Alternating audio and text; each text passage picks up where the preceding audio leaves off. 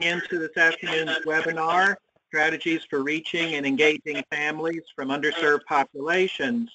As you may be aware, one of the primary objectives of our current ARP funding cycle is engagement of underserved and vulnerable populations. Today we're going to be hearing from Maureen Dillon and several parents from the ARP site at the University of California Irvine, and they'll be discussing strategies for reaching and engaging families from underserved populations, as well as discussing the barriers, challenges, and successes that they've experienced at their site. So at this point, I'll turn things over to Maureen and her team. Good afternoon, everyone. Thank you so much to Dr. Corey and everyone at ATN for asking us to present today. I realize that there may be people from all over across the country presenting, and so when I was putting this together, I tried to keep in mind, what sort of ideas have been useful to us and then ways that they may apply to different locations that may be different types of underserved populations. So just keep that in mind as we go through, and I'm happy to answer questions throughout or at the end of the presentation. I am expecting a couple of our parents to be joining us as well, and but as is usual in Southern California, I've gotten text messages that people are stuck in traffic. So I think they'll be coming a little bit into the presentation, and I'll be able to be part of our discussion at the end. So a little bit about the two of the groups that we have tried to especially reach out with in the past couple of years, and why we chose those groups. Then I'll be talking about some of the barriers that we see for these groups, some of our successes and challenges, and providing some suggestions. So the locations up there are Mexico and Central America, and then Vietnam, which represents communities of origin for many of our families here at the center and in Orange County. So in terms of immigrant communities in Orange County, California has more immigrants than any other state. We have over 10 million immigrant residents. Half of the children in California have at least one immigrant parent, and so that's very significant. Not necessarily of these two communities, but we'll talk about why we're choosing these two communities. But understanding the immigrant experience and working with immigrant families is a priority for us in California, given the population of our state. In California, we tend to use the term Latino more than Hispanic, so from this point going forward, you'll hear that term, but I know in other parts of the country, Hispanic is a term more frequently used. When we're talking about Latino families at our center, the countries of origin tend to be Mexico, Guatemala, El Salvador, and then families that are from indigenous groups throughout those countries, though obviously in other states, the countries of origin can be quite different.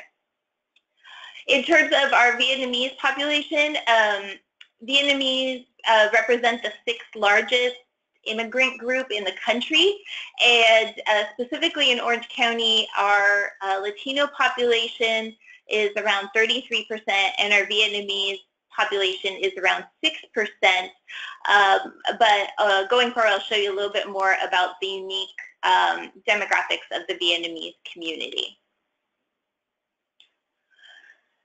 So in general, these are some of the barriers that we understand are factors to consider when we're working with immigrant families, and these barriers cut across both of those communities in particular that we're going to be talking about today. So issues with income or having highly variable income from month to month, often in seasonal type work or holiday tied work. We know that many of our immigrant families have the parents had limited access to formal education, and so that presents challenge with regards to literacy.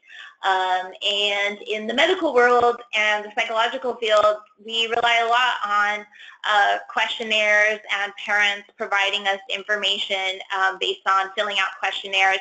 So that can present a significant challenge, because even if a family's mailed a questionnaire in their own language, they may not have the literacy to complete it and can be quite overwhelmed.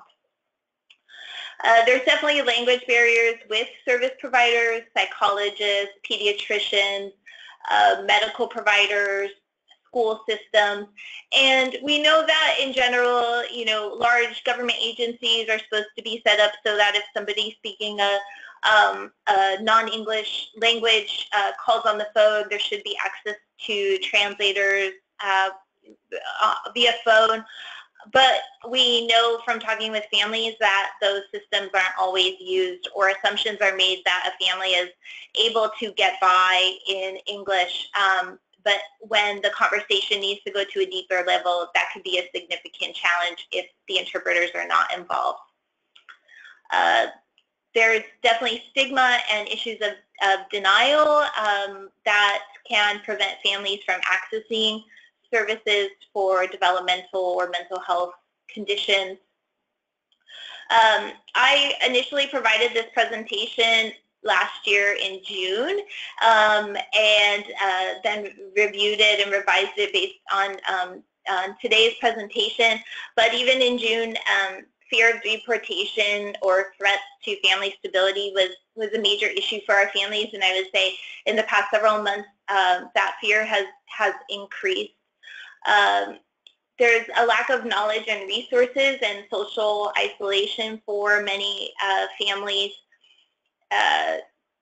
We find many families report that their child's language delays have been normalized, typically by other providers in the community. So they hear a lot of things like, oh, well, the child's learning 2 languages, so they're just going to be behind. And so even when a family is concerned, they may be told to just wait for their child's language to come. There could be lack of family support, again, social isolation, lack of knowledge on typical child development that presents a barrier to families. Something we see particularly as an issue for families trying to receive ABA therapy is that there is often issues with housing in some of our immigrant communities, where families are renting a room and perhaps sharing an apartment or a house with 3 or 4 other families. And while that is suitable for a place to sleep and to have shelter, sometimes it presents challenges when ABA therapists are trying to come out, and families will perhaps use other language to say that, you know, the ABA therapy doesn't work for them, when in fact it's because they feel that they can't have a therapist out to the house because of issues of shared housing with other individuals. Many of our families experience transportation issues, and this can be compounded by issues with, you know, whether or not it's access to a car or access to driver's license, those kinds of things based on immigrant status. Many of our immigrant families, while the parents are employed, they are often employed in positions where there may not be any health benefits or any things like sick pay or vacation time. So attending appointments at our center, even though parents are very invested, and particularly dads often want to come, but if they don't go to work, they don't get paid that day. And sometimes the financial situation is so tight that that's not really a choice that they have to get paid or not get paid for a day. We know that many of our immigrant families have faced a lot of challenges in their life and their transition from whatever country of origin to here. But often we don't ask families about that experience, though it is important, because there can be trauma or significant family separation that has been experienced, and it's important to acknowledge that when talking with the parents particularly. We find that lots of our families don't understand how school systems work, and I would say that is a challenge, obviously, for many families, but even just knowing, for example, that children who are 5 or 6 would go to kindergarten or first grade, regardless of whether or not the child has a disability. So depending on where a family may have come from, there may not be schooling available for children with disabilities in their country of origin.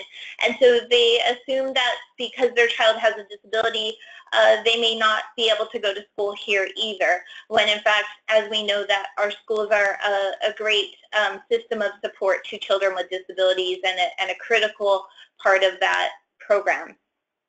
And then there can be challenges of identification requirements, whether those are actual or perceived. Most recently, our center became aware that several families were turned away from a large pharmacy chain, multiple stores, because they were being told that they had to present a certain type of identification in order to pick up their child's medication. And we went to a state-level pharmacy board and got a local legal aid society involved to work on this issue with us, because we felt that the pharmacy chain was imposing unnecessary and unlawful regulations on our families, and that was creating a problem for children accessing the medication that they needed. Unfortunately, a few weeks after we intervened, the large pharmacy chain did issue a memo to all of its pharmacies in the state, reminding them of all the ways that families can identify themselves and not to restrict identification unnecessarily. So these issues do come up from time to time, and sometimes you don't see them until, a few families have run into them, but trying to find solutions to support the families in your community is critical. So I'm going to focus initially on our Vietnamese families and some of the work that we've been doing with that community the past couple of years. So this is a map of just a small part of Orange County, and there's a community which is often referred to as Little Saigon. It has around 200,000 Vietnamese residents, and this represents 10% of the U.S. Vietnamese population. So earlier I mentioned that while the Vietnamese population was about 6% of the Orange County community, when you look in this particular area, you can see that it presents a significant percentage of the community. And I don't have an arrow to show you guys, but our center is located in Santa Ana, which you can see on the map on the right-hand side. So the community of Little Saigon traditionally encompasses the cities of Garden Grove, Westminster, parts of Fountain Valley, as well as parts of Santa Ana. So we at our center have in the past always had Vietnamese engagement, but in the past we had a parent support model that we had a parent who was working with us and with Vietnamese, but unfortunately had been ended due to some budget cuts. And today we're talking about successes and challenges. So budget cuts are definitely one of those challenges to these efforts. Then in 2013, I was able to hire a social worker to join our team, and I found a trilingual social worker. So Peter spoke English and Spanish and Vietnamese. And so you see the little unicorn over there to the right. That's to remind me how unique and special that combination was. And while Peter worked with us for a couple of years, we were able to collaborate with some agencies that specifically serve the Vietnamese community in Little Saigon, including a group called OC Autism, which is headed up by a Vietnamese speech therapist and behavior therapist. And it has a therapy center as well as a nonprofit entity. So we engaged on a process to see if we could develop a Vietnamese Family Advisory Committee back in 2015. We contacted 10 of our families that had sort of come to our attention as perhaps being interested or good candidates for such an effort. And Peter set up times to meet with the parents. And one of the things that I remember in our discussions was that sharing stories was really important. And this will come up again later, but the idea of allowing families and making sure to give the time to allow families to share their story and experience, I think is pertinent to many of our families. So we found out in talking with them that they were, even though these children were patients at our center, that in general in the Vietnamese community, folks were relatively unaware of our center. And another challenge that we heard over and over again was that it was difficult to get pediatricians in the Little Saigon community on board to make appropriate referrals when families were expressing concerns about developmental issues or delays. And with these initial meetings, we often found that families would stay after the allocated time to talk and to continue to share those stories. So unfortunately, last year in 2016, Peter, well, fortunately for him, he took another position at UC Irvine, but unfortunately for us, we lost him as a social worker here at our center. But I have good news in that we've continued to offer educational events in Vietnamese. So back in 2015, we did some Introduction to Autism series, and we had a combination of using Vietnamese speakers as well as our own team and using interpreters. In 2016, we were able to, through a collaboration we have with Chapman University, recruit a school psychologist in training to work with us who was Vietnamese and to host a series of special education workshops for families.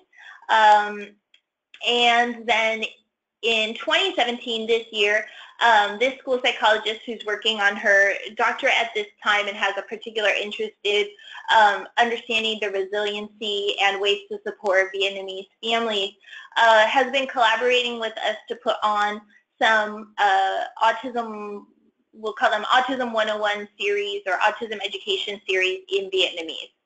Now, what's been great is that Kim has been able to really work around a schedule that would be most convenient for families, as well as partnered with an entity in Little Saigon to put on the training. So it was open to the whole community, not just families at our center. There were about 30 parents that attended at each of the 4 weekend sessions, and it was held at a Vietnamese newspaper company which is located in Little Saigon. And the other convenient thing about that was, since the newspaper was hosting it, they were very happy to publicize our flyers and put them in their newspaper, which is widely read in the Vietnamese community here in Orange County. You can see the newspaper on the left-hand side, and that's a screenshot I took from an article that they posted after the first day of training that had been hosted. And we partnered with a pediatrician in Orange County, Quinn Q, that is committed to supporting the Vietnamese community in some of the presentations, as well as our own staff. One of the exciting outcomes of the 4-session series was that a group of parents got together to start their own Facebook page, and you can see the title of the Facebook page is the Vietnamese Parents of Children with Autism in Orange County. And so since February, they've been communicating and posting things via the Facebook page, as well as we have a couple of staff here at our center that are connected to the Facebook page and able to post ongoing trainings that we're offering as well. And our next Vietnamese educational event is coming up at the end of this week and into next week, and it will be a class on managing tantrums.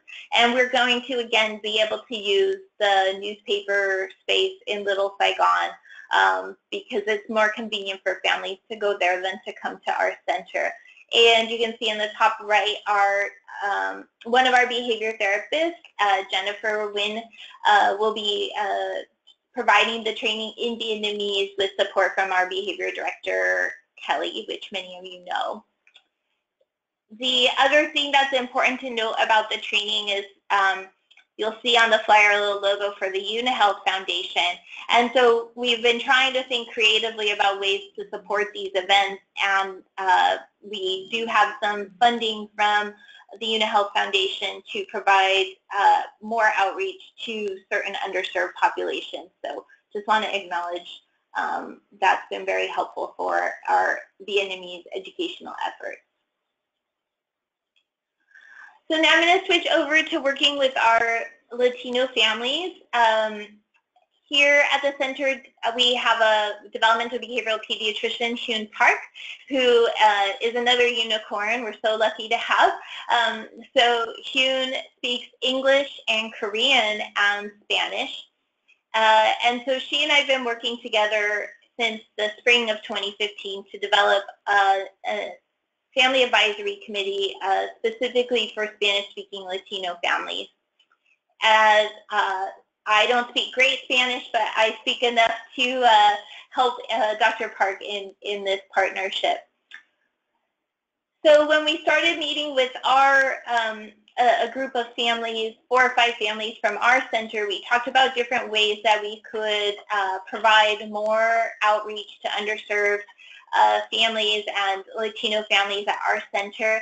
And it sort of evolved that we could use a model of having a potluck. And the great thing about the potluck was when we're trying to think of how to do more with not necessarily all the resources that we all wish we could have, we thought that food would be really important to have at an event, but we had a limited budget. So we thought maybe we could ask families to help out with that, and we've encouraged families to bring a plate to share, and that has made it possible for us to provide perhaps less food than we might if we were hosting the event all ourselves, as well as giving families a way to really take ownership of the event and really make it their own and bring things that are meaningful to them and to their family to share with others.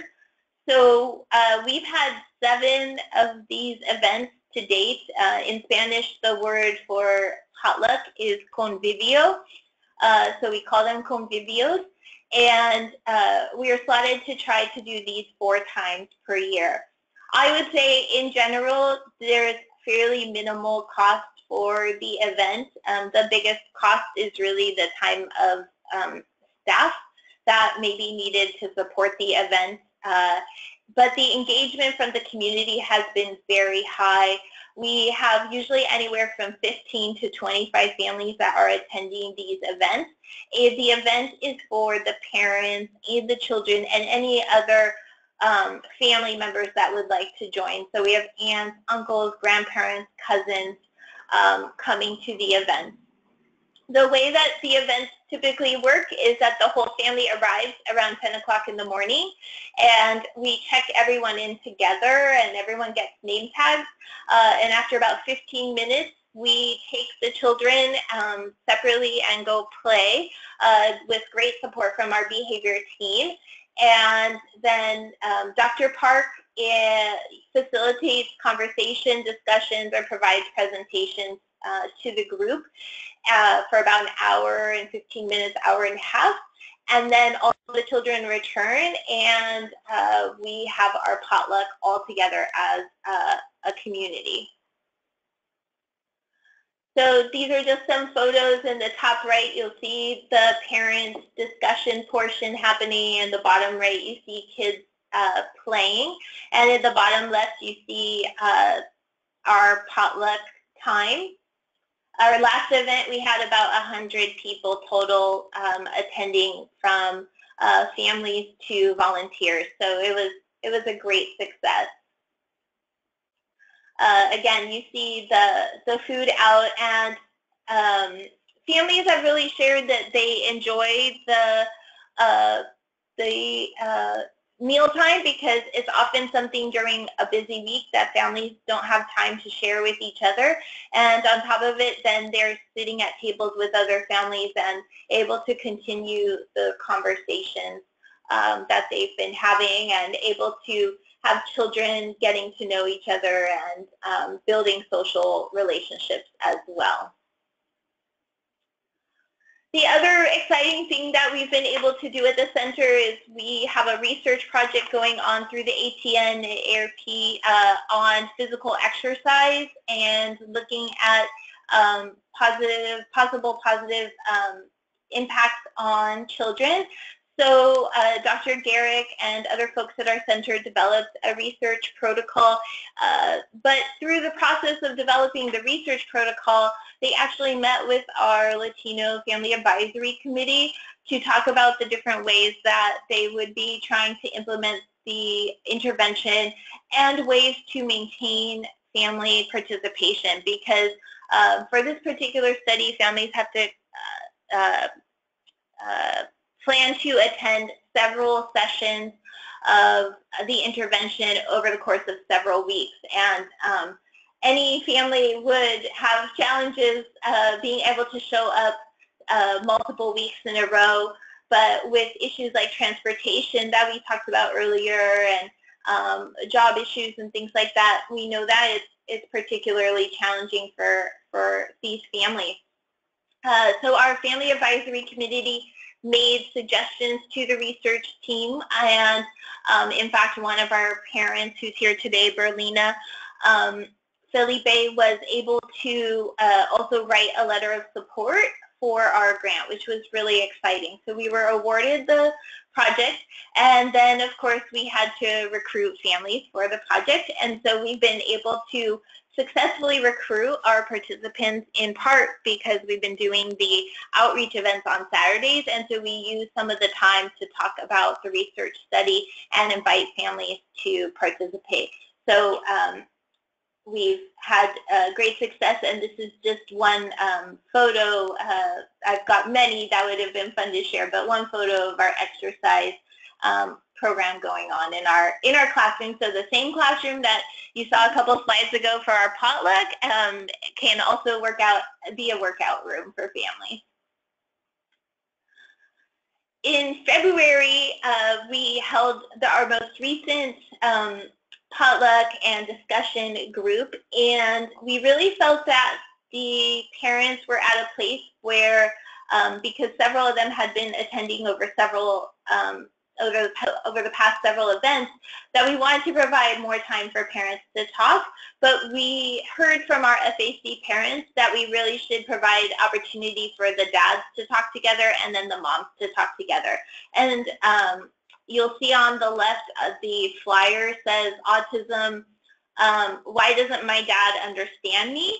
And that specifically was discussed in our FAC committee, and for our FAC parents, which is 4 moms and 4 dads, or 4 couples altogether, came up with the title and the concept for the event.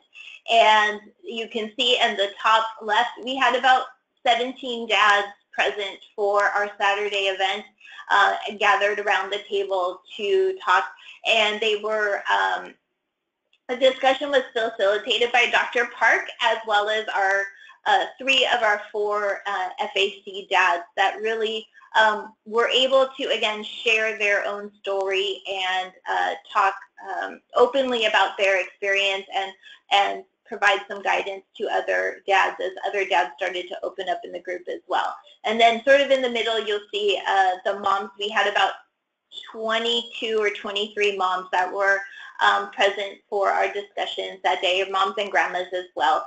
And below, you'll see that we really did try to have a full house for our potluck that day. So this is a couple snapshots of our FAC, our Latino FAC. We host monthly meetings here at the center where we talk about upcoming events. Most recently, I'd say over the last 6 months, we've had a lot of guests at our FAC meeting. So as this group has really grown together and demonstrated a lot of involvement here at the center, various programs at the center have been asking to come to meet with the group to get input. So I mentioned earlier our research team has come and met with our Latino FAC group. Our fund development staff have come to meet with the group. Our education and training directors come. Our lead speech pathologist has come. And folks from our learning network team have also come. And each time there's a conversation about what the needs of the community are, and then if there is going to be some sort of class or program that's going to be developed, how do we do that in a way that is meaningful for the community? So for an example, our speech pathologist came and said she is wanting to teach parents about play and the importance of play in working with children, young children with autism. But she wasn't sure what sorts of games or ways to engage children would be most culturally relevant, and so she was soliciting ideas from our Latino FAC so that she could make sure to tailor the presentation and the suggestions that she was providing to things that would be meaningful to the community. Another thing that I'd say is really important about our FAC is that with Dr. Park and I and the 4 families that are attending, there's really a lot of support and guidance that is provided in these meetings and a sense of community that's been built.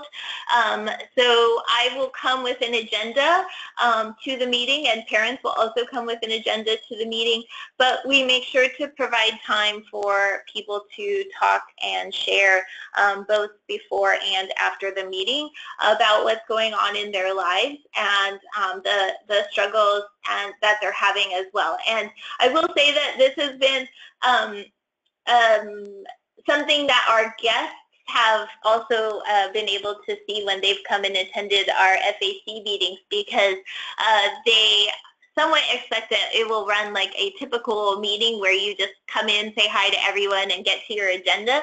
But that is not the way that we typically run our FAC meetings. So we say, you know, there's going to be sort of warm-up time, we'll have some snacks, and then after everyone's had a chance to sort of check in with each other, then we'll try to get down to business. So we make sure to provide time for that.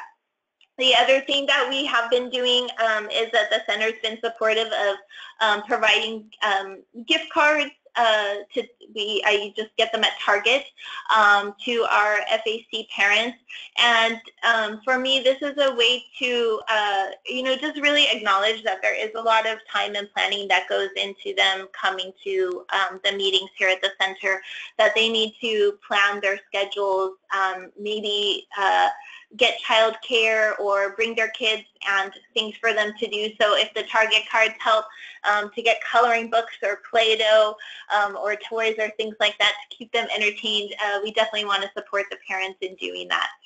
And another fun thing that we did this year is that we had our first holiday party, which was actually hosted at the home of one of our couple or one of our families, and again was a potluck style event where everybody brought food to share, and we had a really great time. So it was a really nice small event compared to our usual potlucks, which have anywhere from 60 to 100 people. This one I think was around 20, 25, which is small for us.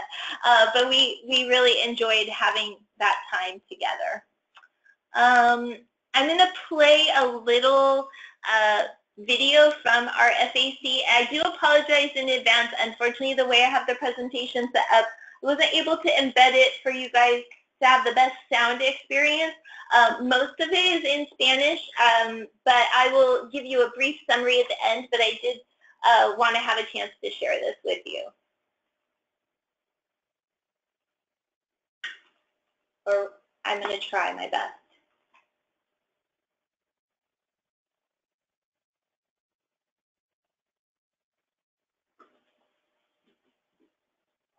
Estoy en este grupo porque me fascina abrir estas puertas donde me van a ayudar completamente para seguir adelante siguiendo ayudando a personas. Estoy muy agradecido, muy feliz de poder participar de estas reuniones juntamente con los profesionales del centro y los padres para poder apoyar y dar nuestras ideas y opiniones, cómo poder hacer actividades y cosas que ayuden a nuestros niños y también que den ayuda a los padres.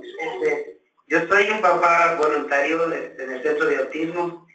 Él es mi hijo Alex Felipe, él me lo diagnosticaron con autismo y venimos a las pláticas de padres voluntarios cada una vez cada mes y pues estos son mis hijos y lo que estamos trabajando es para ayuda para él. Hola, mi nombre es Paulina Felipe, soy mamá de Alex Felipe. Él ha estado diagnosticado con autismo. The reason why I'm here is because I want that for more Latino families to have the services that we are luckily getting. I want to help other families because when I started my journey with my son, we didn't have a lot of services or a lot of things that would help my husband understand in Spanish what was going on with my son. So I want to be part of this new movement that would help other Hispanic families with other families to get services like I am. We are lucky that I speak English, he speaks Spanish, but it's hard to make them understand what doctors are trying to explain to me. And I'm happy to be in this group. We are a great group. We love to come here. We love the experience with Dr. Park and Maureen. And I hope that this could not only be a project that our center is doing, but other centers around the country do too. Thank you. So I know most of that was in Spanish, and not sure if you guys were able to hear it so well. I will say it is on the it is on the YouTube channel for this group, and so you'll be able to check it out there. But hopefully you sort of got the message that these parents are very committed to helping to open doors, as the first dad was saying, to other families in the community, and through their own experience partnering with us to make sure that we find ways to do that.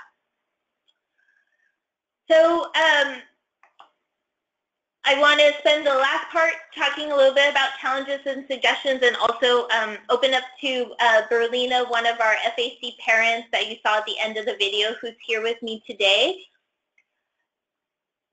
Efforts for engaging underserved families, in my experience, are driven and especially successful if you can identify a couple of people at your site. And I would encourage you to think broadly if this is a new endeavor, or if this is something you're already doing, thinking about who at your site you are involving, because you know, at our site, if we consider just based on perhaps language ability of some of our physicians or our psychologists, we would be more limited. But when we start to think about staff that support our center, or staff that work under some of our lead clinicians, we have a lot broader ability to serve families from diverse backgrounds. And I think those staff, either support staff or staff working under lead clinicians, can be supported and mentored to do this work as well. I would say, from my experience working with the Vietnamese families, it's an effort that we continue to work very hard on, but staff transitions can definitely impact the effort. And so there was a challenge once the Vietnamese-speaking social worker left, to figure out how we would re-engage that community and keep some of the hard work going. Fortunately, we've been able to do that, but we do have to be creative. And again, if it's tied to one particular staff, that can be particularly challenging. I would say start small. There may only be 1 or 2 families that you can think of off the top of your head that you want to sit down with and meet. And so I would say encourage you to do that. You can hold individual meetings, perhaps in the community, go get coffee somewhere. That may be more effective than a more formalized putting a call out or asking families to come to you. That definitely was the case with working with our Vietnamese family. Time invested is incredibly worthwhile for me professionally and personally. I continue to learn so much every time I meet or work on projects with our FAC. I would say that your time frame or your organization's time frame and the community's time frame can be quite different, and so being patient and persistent are so important. Where we are at now, you know, I'm so pleased and surprised, but I would say that getting to this point has taken quite a long time, and really working at, you know, the pace that works best for the families is so important. And that being said, don't say, oh, well, you're going to try something for a year, because that's just not enough time to actually get there. You hopefully can commit for a bit longer period than that. When funding is a barrier, as is often the case, start small, do what you can, see if you can have a potluck. We have tried multiple ways to get funding. We've recently applied to a grocery chain that serves the Latino community and has a few stores here waiting to see. You know, $5,000 here or there can definitely make the difference of hosting a few events in a year. If you only go after the large funding and you don't get it, you may never get started with something like this. I talked a little bit earlier about the importance of telling stories, and just want to reiterate that communication styles can be really different, but making sure to give time for stories, and know that verbal or phone or face-to-face meetings may be more effective than written or email. That's definitely the case with the families that I'm working with, and so making the time for those verbal or phone conversations is really important. And then lastly, that solutions and opportunities can be so creative and meaningful to the community when the community offers them. So again, sitting down with the community and having those conversations, maybe just starting with 1 or 2 families would be our suggestion. So I want to thank you all for your time today, and let you know that Berlina, one of our Latino FAC parents who's bilingual in English and Spanish, is also here with me, and we're open to take any questions, or if there's no questions, I'll encourage her to share a little bit of her experience as well. Thank you so much, Maureen and Berlina. This is a really, really great presentation, and I think that you've given us some really good ideas for other sites and other individuals on the call to start working with some of their populations. So I would like to encourage folks, if you have questions, to type them into either the questions box or go ahead and unmute yourself to talk. We don't have any questions right now, so if Berlina wants to share, then I think that would be excellent. Hi, I'm Berlina. Share about your son. Well, I started coming to the center because of my son, Alex. Well, Jesus Felipe. We call him Alex. And when we started, we were lost. I was lost. I didn't know what was going to happen. This was the very first time anybody in my family was diagnosed with any neurodevelopmental disorder or anything. And my parents didn't really understand it and kept telling me that, you know, doctors always label kids and stuff like that. They told me not to take him to speech therapy and stuff like that, but I didn't listen. I kept going and I kept taking him to therapies. I mean, even today I have like 5-6 therapies a week, and I don't mind. I come here, I help here whenever I can. I go to my daughter's school and help whenever I can. I mean, I'm really busy, but this center has made such a difference for me and him. When we started, my husband didn't understand what was going on. He went into a box. He sealed himself in there and didn't want to recognize the problem my son had. Kept telling me that everybody was telling me something that was not there, that my son was normal, and I saw those differences. That, I mean, I have a nephew that is, what, 4 days younger than my son, and was already meeting some of his hitting, what do you call it, his milestones, and my son wasn't. So I kept going. I came here and I heard about the SAC, and I was like, I want to join. I want to learn as much as I can to help my son. I want to, even helping other people will help me learn from their experiences, so I could try new things with my son. And if they, like I was told in the beginning, if they don't work, go to the next thing. Not whatever works with one kid will never work with the other kid. They're all different. So I tried it, and some of the stuff we talked about in the meetings with other parents have worked for me, and other things haven't. So, I mean, this is a great thing that we're doing. Other parents are happy with it. Other parents have told us that this has made a difference in their lives too. They were rejected by other family members just as I was. And being here with other parents that have kids like theirs or like ours, they say they feel like they're in like a big family. We understand each other. We don't mind if our kids are screaming their lungs out like around us. We deal with it. We know that their kids are like that, and even outside of here, I've met other parents that have kids with autism that probably are going right now, that just got diagnosed with their kids through the same thing I went with my son 2 years ago. And one of them like really stuck to me. I told her, you know what, don't worry about it. This is normal. And she's like, you're the first person that's told me that my son's behavior is normal. I'm like, because I went through it. My son went through it. So I don't see it as a bad thing. I see it like it's normal for them to act the way they are, to be crying because they don't want to do something. It takes time for them to understand, or at least to get used to something. So I help parents whenever I can. I try to encourage them to, like, you know, your kids are not different. Everybody needs to learn that they are the way they are and they're normal.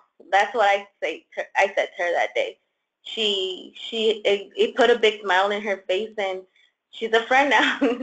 So, I mean, I love being here, and I love helping as much as I can.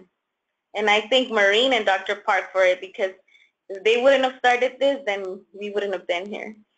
Thank you, guys. Thanks, Berlina.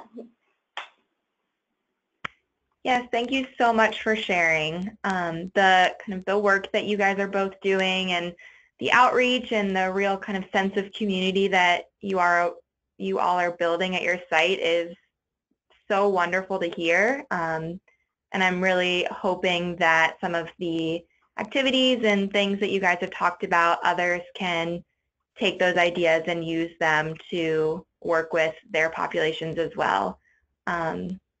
So just thank you guys both for sharing. We don't have any questions, but if either of you have any final thoughts, we can wrap up the session just a few minutes early. And I'll just remind everyone that a recording of the session will be available on our network YouTube page, as well as the message from the Latino FAC parents that Maureen shared. So everyone can access that afterwards. I have something else to say. Let's not forget about the dads. That is really important. Most people try to educate moms, or they don't make an effort to include the dads.